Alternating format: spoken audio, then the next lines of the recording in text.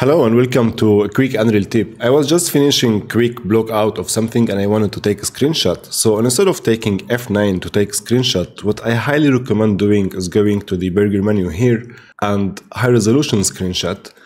Even if you don't increase the multiplier, this option here is very nice. Use date and timestamp as image name. Click capture, and now when you open your screenshots folders, you're gonna see the exact date of this screenshot compared to when you take it as like pressing F9.